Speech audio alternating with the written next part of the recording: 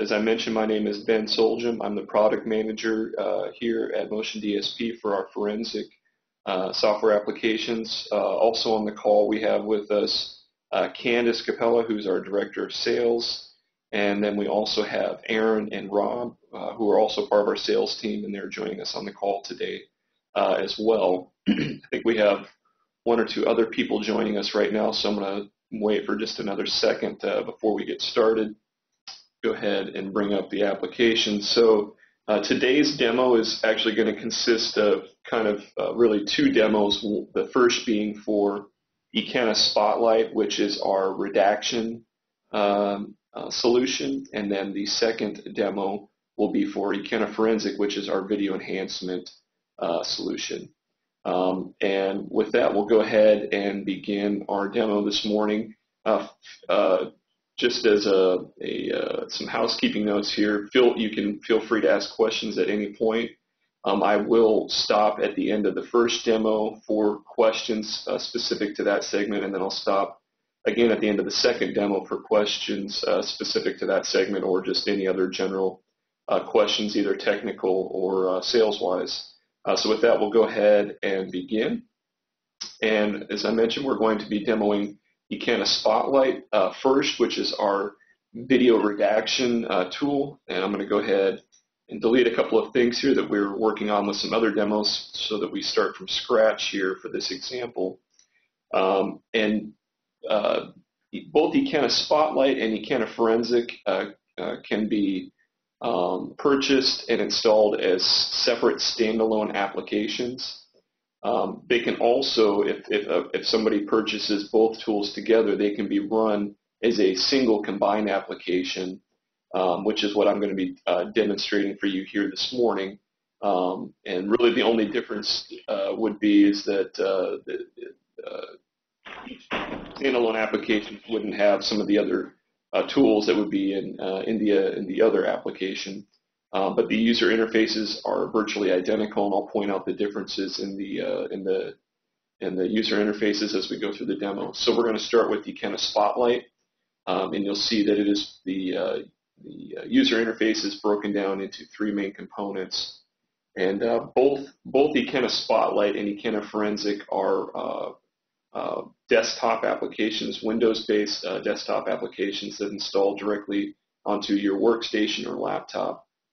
And when we open up either of these products, we are greeted with a similar sort of user interface, which, as I stated before, has three main components, starting from left to right. On the left, we have what we call the project area, or the project tab, or the project list.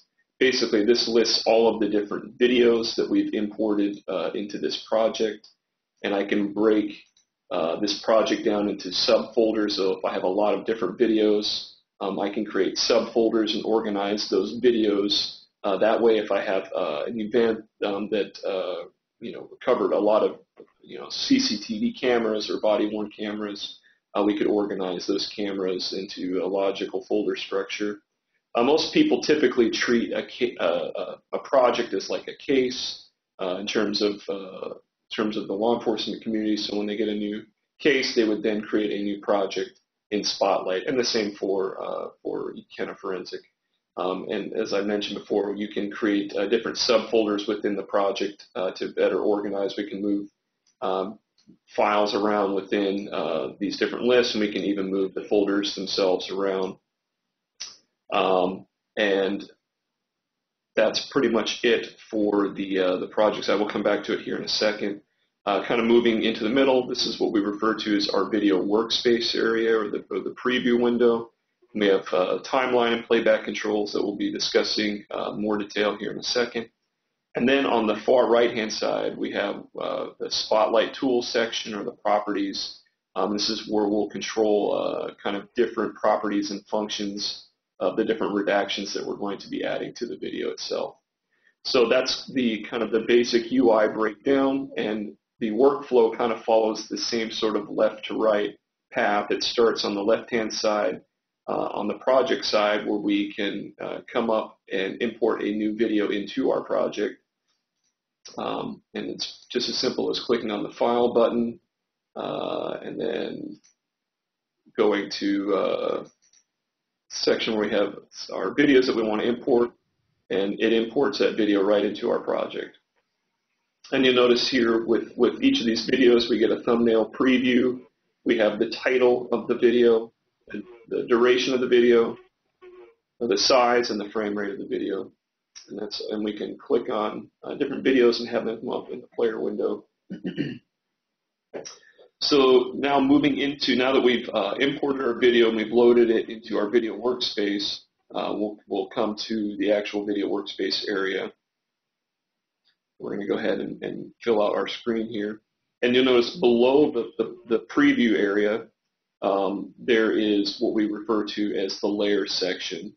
And every video by default will have what we refer to as the background layer. And basically what this means is anything that we apply to the background layer, it's going to apply it to the whole video. It's the base layer of the video, the background layer. So we add a keyframe, we'll come over here and we'll add our keyframe button, and we'll talk about what keyframes are in a second. But we're basically saying we want to apply something to the background starting at this point for the duration of the video, and we can basically blur the entire video, we can make it blocky, we could darken the background, so on and so forth. I'm going to go ahead and delete this layer. And this will make more sense as we begin to add other things to the video, how this works. And then below the background layer, if there's audio present in the video, then there will also be an audio layer. And so if we want to redact the audio, we would do it in this audio layer here, utilizing our keyframe button. And we'll discuss more about audio redaction as the demo goes along.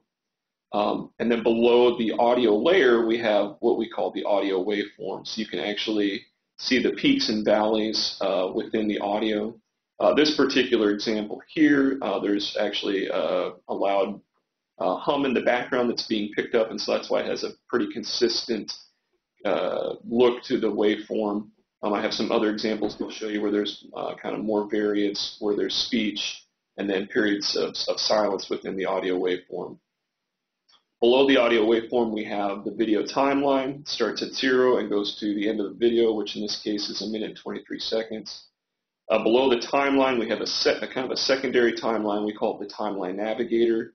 And this allows us to zoom in on the timeline. I can pinch on the left and right-hand side and zoom into a particular part of the video. So now I'm zoomed in to around the 30-second mark and 50-second mark of the video. So this is just a tool that allows us, especially if you have a larger video, a longer video, maybe a video that's 30 minutes long, but you're really only interested in maybe 2 or 3 minutes of that video, you can zoom in to that 2 or 3 minute section of the video and really focus in on that. And you'll notice too that our audio waveform also zooms in as well, so you can actually zoom in and get a better look at where speech is occurring within the audio waveform. And then as we zoom back out, both the timeline and the audio waveform zoom back out to the full view. Below the timeline navigator, we have our playback controls. We can play the video, pause, I'm going to mute the volume here. We can pause the video. We can adjust the playback speed, so we can play it back up to 4 times the normal speed, or we can slow it down by 1/4 of the normal speed. So if we want to quickly review something, we could increase the speed. And if we want to really stop and analyze a section of the video, we could slow down the playback. We can also step forward 1 frame at a time. We can go back 1 frame at a time. We can jump back to the beginning of the video. We can jump to the end of the video. And you see here I've got this loop button. Now it's disabled. I'm going to go ahead and enable it. And now it's going to jump back to the beginning. So we'll do that again. You'll see it'll basically just loop back to the beginning of the video. And then next to that are some additional useful features. We call them our trimming buttons. So if we want to trim a section of the timeline that we want to work with, so maybe we want to start around the 20-second mark, and we'll set that as our start point. And you'll see it adds a little blue line to our timeline, and we want to go to maybe the 40-second mark. We jump to that part and add our ending mark, and you see now it highlights that section of the timeline. So now all of our playback controls are relative to this section that we've highlighted, so it loops just this section. When we tell it to jump to the end, it only jumps to the end of the section. When we tell it to jump to the beginning, it jumps to the beginning of the section. And then later on, when we would go and process this video, it would just process this section of the video. So again, this can be a great way to save time in terms of processing. Rather than processing the entire video, you can process just the section of the video that you need to redact. And then you can also utilize the timeline navigator to zoom in on that section as well, so that you're only seeing that section within the timeline preview here. And then we can zoom back out. And then we can also clear this section, and we could highlight another section that we want to work with as well, if we want to.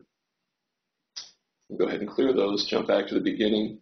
And then the last two buttons I want to show you here in the kind of the center part is the snapshot button and the video button.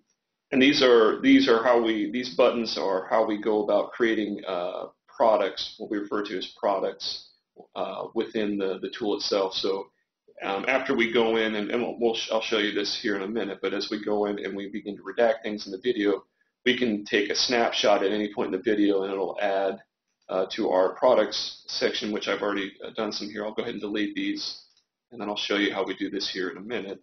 But it would add these products to our product tray here that we can hide and reveal at any point. Then we can also create a full redacted version of the video as well, and we'll discuss that more here in a second. So now that we've kind of gone through the playback controls and getting video in, now we're actually going to show you kind of in a very simple fashion how the redaction part of the tool works and how we track different objects and redact them. So we have a couple of different tools up here on the top left-hand side. The first being our ellipse tool, which is what we'll use here in a minute, but this allows us to draw circles and ellipses over objects that we can then track and redact. We have a rectangle tool, which is useful for things like license plates or document signs. And then we also have, below that, we have a text tool. So if we want to actually overlay some text on top of the video, we can do that as well. Maybe we want to label this, front door camera or something like that. We could add a text label to this video. With most of the video that comes from body-worn cameras now, they typically will have the officer's name already added to the video, and then a date and time stamp added to the video. But if not, like we have in this case here where we have nothing on the screen, we also have the ability to add either what we call a video time tool timestamp, which allows us to basically put in a timestamp that starts at 0 and goes to 1 minute and 23 seconds, which is the duration of this video. Or we can put in a timestamp, which we call a real-time timestamp, where we actually can specify what the actual start time is of this video. So if we know this event takes place at 5:23 p.m., we could enter that as our starting point of the video. So I'm going to go back, select our ellipse tool, and then I'm going to draw an ellipse around the clerk's face here. And what I want you to pay attention to is above the background layer, a new layer is going to be added as I draw this around the clerk's face and let go. And you see it adds a new layer called Ellipse 2 for our Ellipse 2 object in the preview window. I'm going to double click on this. I'm going to change it to clerk, hit enter. And you'll notice here that since we're at the beginning of the video, it creates a keyframe right here where we added this circle. So anytime we add an object to the video, it's going to add a keyframe in our timeline wherever we first added that object, and that's going to be what we utilize as a part of our tracking here in a second. Now the next thing you'll notice here is that we can adjust some of the properties of this. Right now it's set to do a block. We can make this a blur. We can make it a circle, so it's just circling a space. We can change the outline color of that circle, or we can do a solid color altogether. And then lastly, we can choose to do nothing. And I'll show you why you would want to do that here in just a second. You'll also notice here that there's a label here on this object that says clerk. That will not show up in the final redacted version that we'll process. This is just so that we know that this object corresponds with this layer down here. As we add more layers, we need to be able to tell which object goes with which layer.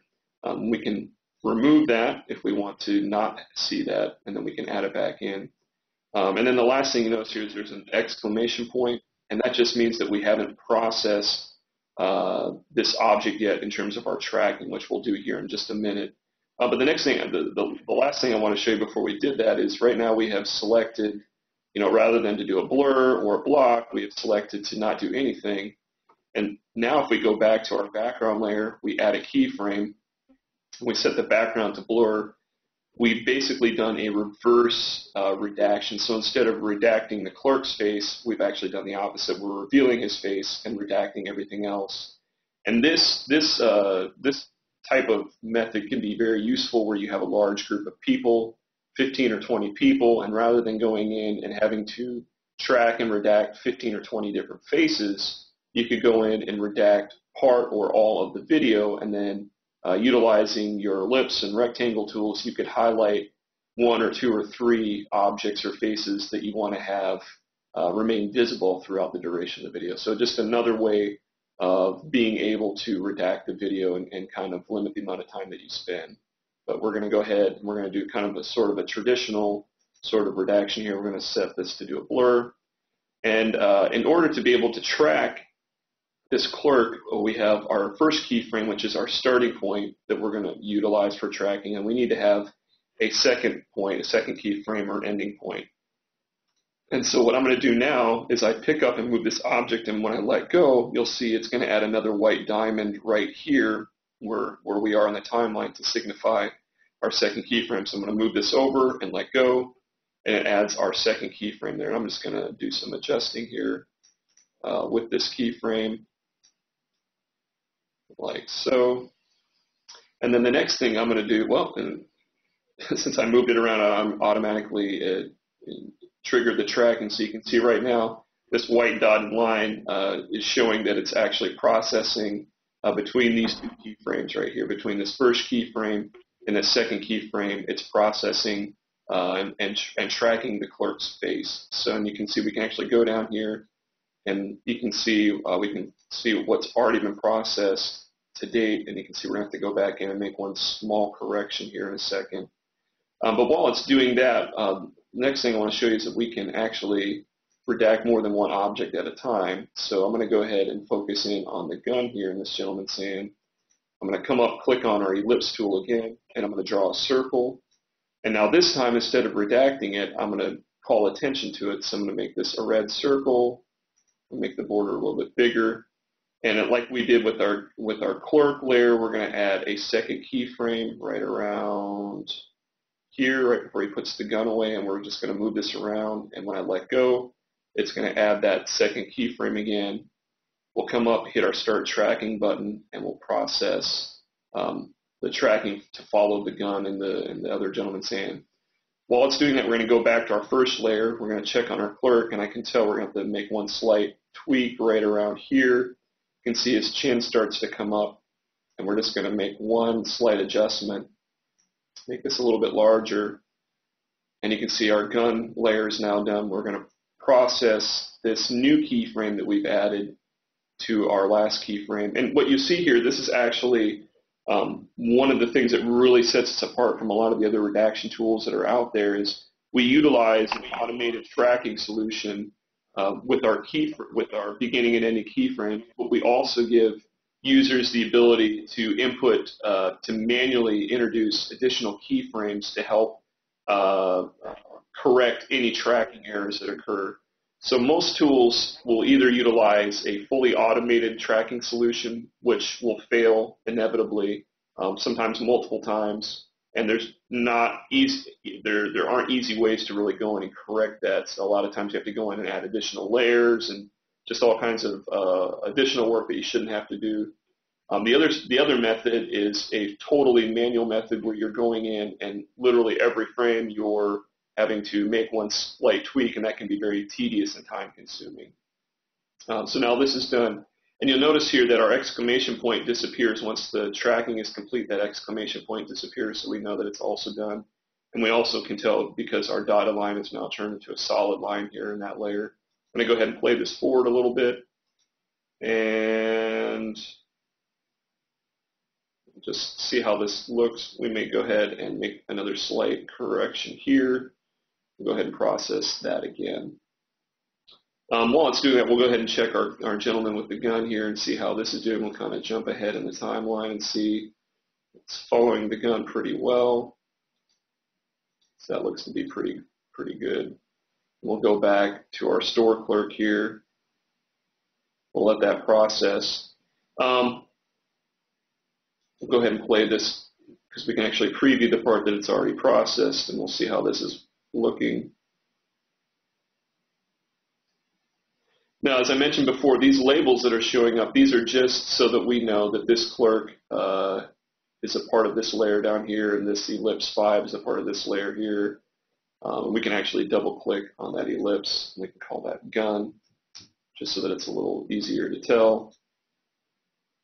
And now the tracking is done in our clerk layer again, and this looks pretty good. And again, we can turn these labels off if we want to. We can turn them back on. If we turn them off, we can actually add captions to each of these. We can come down here to the text, and for our clerk, I could type in clerk, and I could adjust where that's positioned and how it looks, and even the size and font and all of that. So we can actually add captions to any of these objects, and those captions will follow that object around. We can even add an arrow that follows the object around, and we can change the position and location of that arrow as well if we want to call attention to something. I'm going to go ahead and remove that.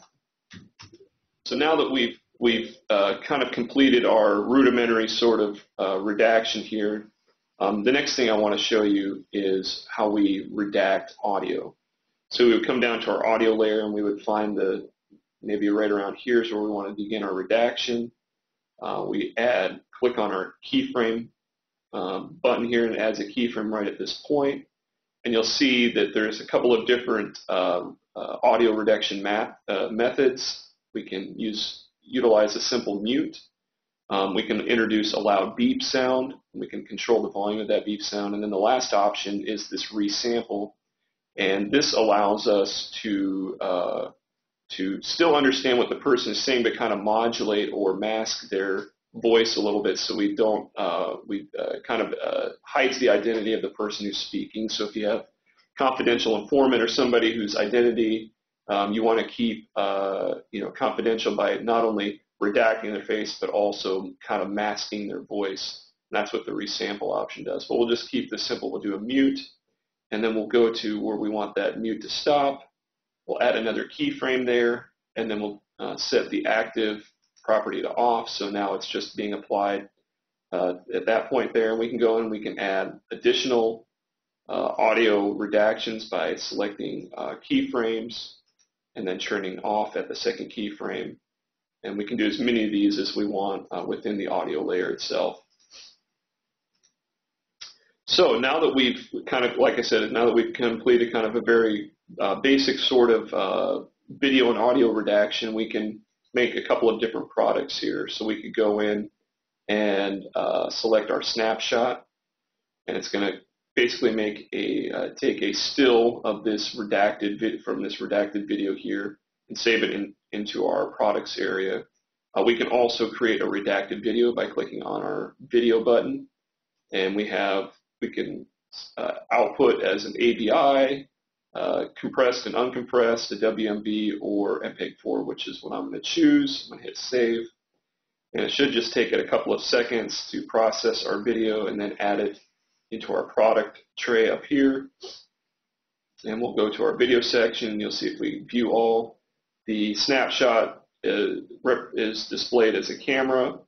It has the timestamp where it was taken from, and the timestamp even shows up as a little kind of yellowish orangish line in our timeline. So this was taken around the 50-second mark in this video. And then our redacted video, it starts right at the beginning at 0, and it goes for the entire duration, which is a minute and 23 seconds. Now I mentioned that we can also process a smaller portion by utilizing our clip in and clip out marks here. So we can start around the 30-second mark and go to the 50-second mark. And now we click on our video button, click save, and when it goes to process it, the resulting video will only be 20 seconds long. So if we compare these side by side, we can see our second video, instead of starting at 0, it starts right around the 29, 30-second mark, which is right here, and then it goes for 20 seconds. So it would process significantly faster because it was a smaller portion of the video. And then we can just simply click Save As to save these products outside of our project. Save them into my test folder. Call this short clip. And I can do the same with the other clip. Click Save As, and I can call this full clip. And that's it. So by default, it saves these videos and these snapshots within our project, and then it's just as simple as clicking Save As to basically export them or save them outside of our project. The last thing I want to show you is that we have a redaction report that we can generate from this. And we have two options for doing that. One is the first option, which is just generating a report for the current video, which is this video right here, or we can generate a report for every single video in our project. And the report will contain information about our original video, which is our store robbery video, as well as any products that we've made. So in this case, there'll be our full clip video, our partial clip video, and our snapshot. So we'll just go ahead and click Generate Report. We'll call this Test. Hit Save. And now it generates this redaction report. It has my name at the top, my company name, company logo. These items can be customized within the application.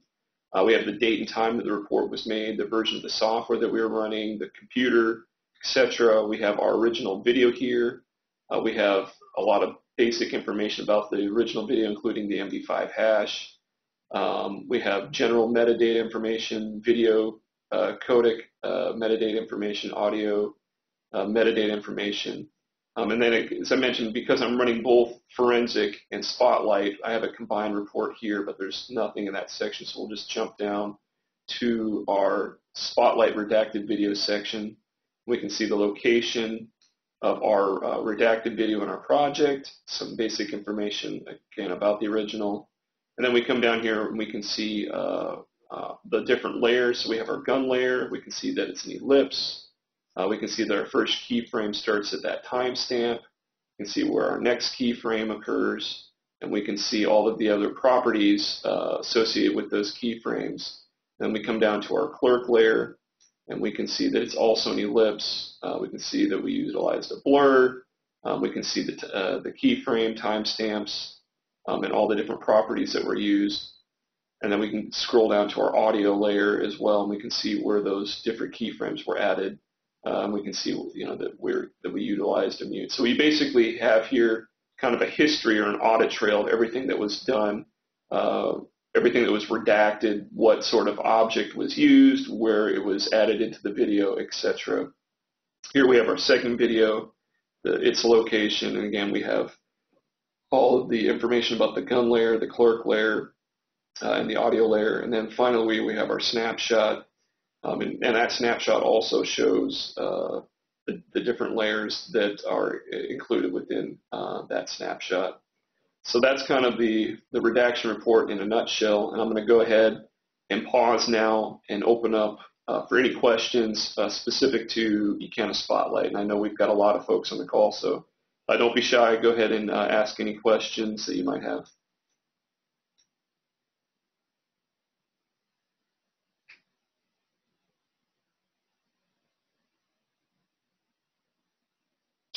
All right, well, since nobody is asking any questions, I'm going to go ahead and move on with the next part of the demonstration, which is for Ikena Forensic, which is our video enhancement tool. As I stated before, feel free to ask any questions as I'm going through the demo, and then I will stop again at the end for any final questions about Ikena Forensic or Ikena Spotlight or any other sort of general questions or sales questions you might have. So I'm going to go ahead and now I'm going to transition over into Ikena Forensic since I'm utilizing our combined application here. I'll just click on our Spotlight button. And you'll notice here the only thing that really changes in the user interface is on the right-hand side. The left-hand side of the project view remains the same. Our video workspace remains relatively the same, minus the layers section that's missing. We're not redacting anything in Ikena Forensic, so we don't have any redaction layers listed here. But the big difference is on the right-hand side. Instead of having our spotlight properties, we have our enhancement filters, which we'll be discussing a little bit more here in a second. And I'm going to jump to a different example here. Again, like I said, the project list here is identical to Ikena Spotlight. All the same information is present. Over here in our video workspace area, all of our playback controls are the same, except we also have the addition of a reverse playback function in Ikena Forensic, so we can actually play the video backwards. We can't do that in Spotlight just because of how the tracking algorithm is implemented. We can't track those objects in reverse. So we can't play the video in reverse in Spotlight, but we can play the video in reverse in Ikena Forensic, which can be a useful feature. Again, we have the ability to adjust playback speed and trim the video, etc., etc. And then we also have the ability to create enhanced snapshots and enhanced videos, and those show up again in our product tray here. We have our timeline and our timeline navigator. And so we'll go ahead and kind of jump over into our enhancement filters. And so one of the things that really kind of makes Ikena Forensic different than a lot of other sorts of video forensic tools that are out there is that most other tools utilize a method called frame averaging when they're trying to enhance a section of a video.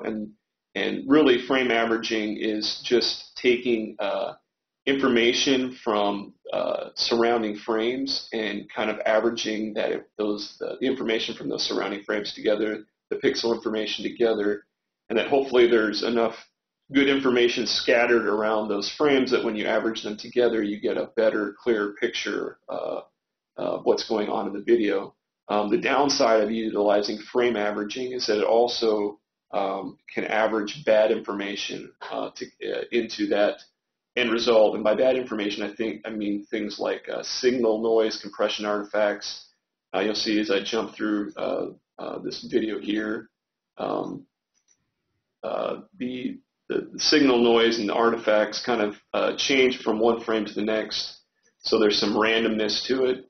And so we also utilize a multi-frame approach, but instead of averaging all the values together, we're selective, and we give the application a series of frames to sample. So in this case, right now, we're just giving it one frame, which is the current frame that we're looking at, but we can bump that up to 3 frames, and now we're actually sampling the current frame of video plus the frame that occurred just before and the frame that's occurring just after it. So we're giving it a 3-frame window to kind of analyze, to look at what things are occurring randomly and consistently across those 3 frames. And so now the more frames that we give the application to analyze, the better it's able to determine what things are actually occurring consistently from one frame to the next and what things are changing randomly from one frame to the next, and to hopefully discard the random or the bad information and just utilize the best information from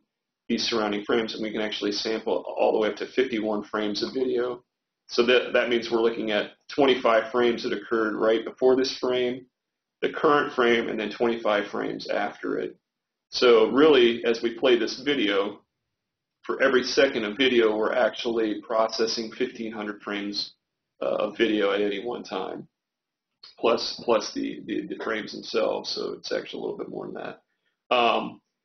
And what enables us to do that is that you'll see up here at the top, I've enabled GPU processing. So GPU is our graphical processing unit, which is your graphics card. In this case, my NVIDIA graphics card on my laptop. And there's a lot more computing power that we can harness by utilizing our computer's GPU. And so we can actually process this vast amount of data with 1,500 frames of information per second and instantly see the results of that. As we make these adjustments, I can play this video, and I can make these adjustments to the video and instantly see the results. And I can expand on this, and we can apply some other enhancements to this as well. We can utilize our super resolution factor, which is kind of our smart upscaler. So you'll see the original size of this video here. It's 192 by 144 pixels. We can choose to upscale that by factor 2. So now it's double the horizontal and vertical pixels. We can go by factor of 3 and it triples it, and we can go by factor of 4 and it quadruples it. So what this allows us to do is it allows us to basically blow this image up 16 times the normal size without losing any quality from the original size of the video.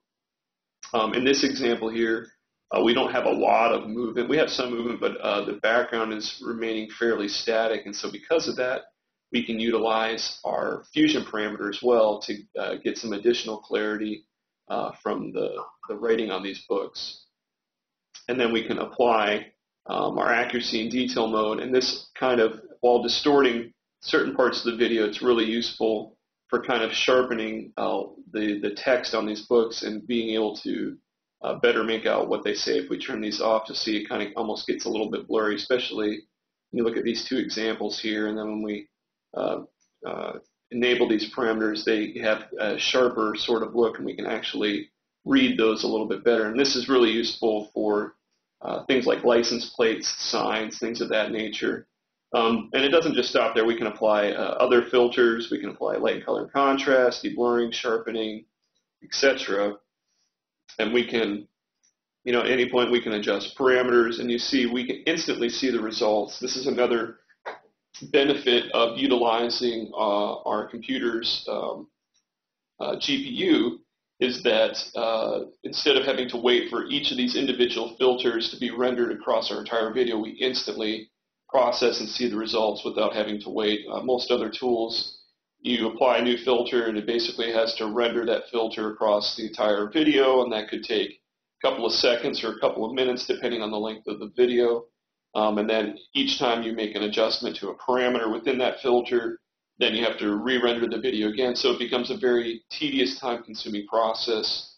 And with Ikena Forensic, with just a couple of clicks of my mouse, I can turn filters on and off and make adjustments. Yeah, Josh, I do have a light example. I'll show you that in just a minute. So again, this is really the power of being able to utilize the software, is the ability to quickly import it and to instantly start applying different filters and see the results instantly displayed in our video. So I had somebody ask about a light example. So here is an example from a dark room, and I'll go ahead and just play this for you so you can kind of see how it looks originally. There's some stuff going on in the background that's really hard to make out, and just very difficult overall to make out what's going on in here. And what I'm going to do now is I'm going to reset all of this, and we'll just turn on a couple of these things one at a time. We'll start with our contrast, and then our light and color, and then our resolution. And then what I'm going to do now is I'm going to split the screen so you can see I have this line here. On the left-hand side is the original video, and then on the left-hand side is the original, and then the right-hand side is the enhanced. We'll hit play, and you'll be able to see a huge difference now between the original dark version of the video and then the enhanced version. You can actually see these guys standing up here with guitars, and it looks like the guy has a Batman logo on his shirt. Whereas before, we could kind of make out that there might be some people up there, but can't really clearly see what, if there are people there, that if they have anything with them. But here we can clearly see this guy has a guitar, this guy has a guitar, this guy's got it's holding a microphone or a microphone stand in front of him. So we're really quickly able to see what's going on here with just a couple of clicks from our filters here, and just utilizing the default settings. I haven't even made any serious adjustments other than a resolution filter. I just added, sampled some additional frames, so everything else is just default settings. Another kind of example I want to show you is this license plate example. And we're going to start by utilizing our, not utilizing our crop filter now. We're going to utilize our region of interest. So you can see here, we can draw a box, and so rather than enhancing the entire video, we just really want to enhance this section of the video where the license plate is, and where there's the car make is right here on the back of the trunk as well. So we can turn this off, turn it back on, and then we can kind of redraw this area right here. We can move it around. And then what I'm going to do is I'm just going to go through and I'm going to apply some various enhancements to this video. So we're going to utilize our resolution filter, our light and color filter, and I'll zoom in a little bit so you can see a little bit better here. So I'll start over again. So here's our original.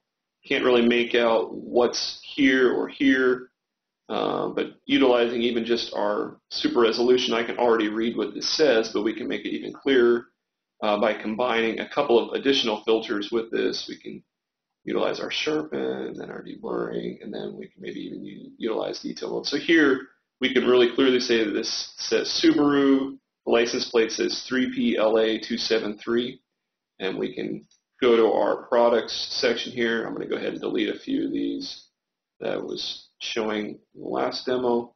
We can take a snapshot. It's going to add it here. We can go to a different part of the video. We can move our box up. We can take another snapshot. Maybe we're going to take off that detail mode, take another snapshot. And then now that we're done with this, we can save any of these snapshots out as well. But we're, again, with just a short period of time, we were able to take this video and enhance this license plate, create a snapshot of that enhanced license plate, and save it outside of Ikena. So again, the real benefit of using Ikena Forensic is just the power of the enhancements and the speed at which you're able to derive those results. One last example I want to show you here is get a partial by examining part of this video here. So we're going to apply these enhancements again. We're going to zoom into this section of the video. And again, it's not perfect. I'm going to go ahead and apply some